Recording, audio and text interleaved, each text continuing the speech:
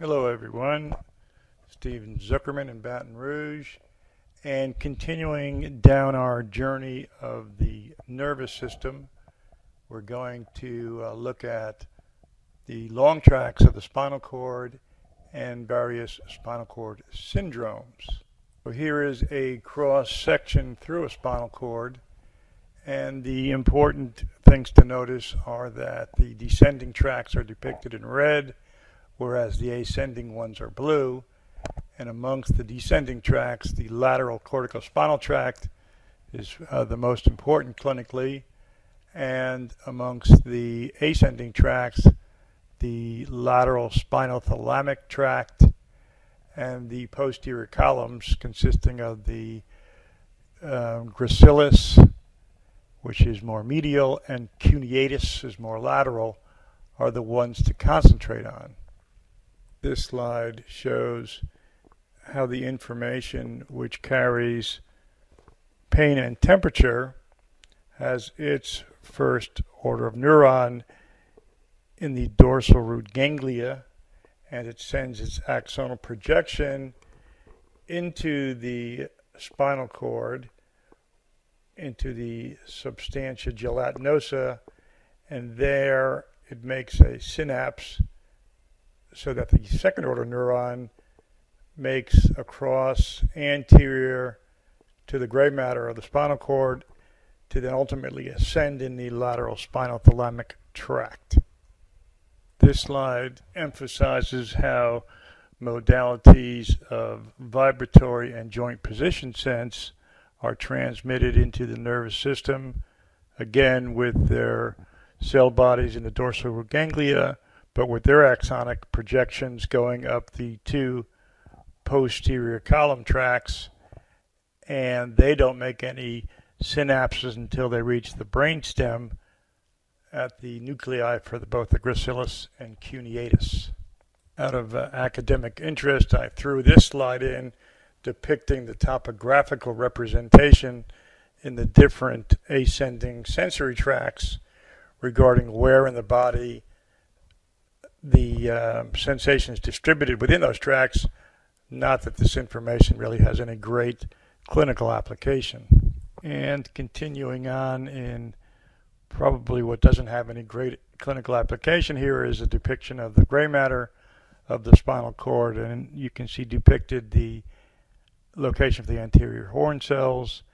and also make note of the intermediolateral nucleus, which actually controls the autonomic nervous system functions. In regards to vascular supply to the spinal cord, the anterior two-thirds of the cord are supplied by the anterior spinal artery, whereas the posterior spinal artery only covers about one-third of the spinal cord. This slide gives a better overview of the entire pathways of both the posterior column and the spinothalamic tracts. The posterior column modalities are depicted on the left, and you can see that there have three neurons involved in the pathway. The first in the dorsal root ganglia, which then synapses at the level of the medulla and continues on in the medial lemniscus and finally to the VPL, ventral-posterolateral nucleus of the thalamus, to the primary somatosensory cortex, as opposed to the three-neuron pathway of the spinothalamic tract, where the second one starts in the posterior horn of the gray matter, crosses over, and then synapses, and the third neuron starts from the VPL of the thalamus going again to the sensory cortex. This is the same exact slide, but if it works, it will have an amazing animation showing the three different neurons with their connections and making everything crystal clear and memorable for a lifetime. Besides a complete cord transection, which obviously causes complete lack of sensation of all modalities, as well as a complete paralysis below the level of the lesion. There are three not uncommon partial spinal cord syndromes. Those are the anterior cord syndrome, central cord syndrome, and Brown-Sequard syndromes. A stroke of the spinal cord can take place if there's any injury or vascular insufficiency involving the anterior spinal artery. And as you can see from this slide, certainly the spinothalamic tracts are going to be involved. The alpha motor neurons at that level are going to be involved as well. And if there is more involvement, there will also be involvement variably of the lateral spinal cord, corticospinal tract. As a result of the distribution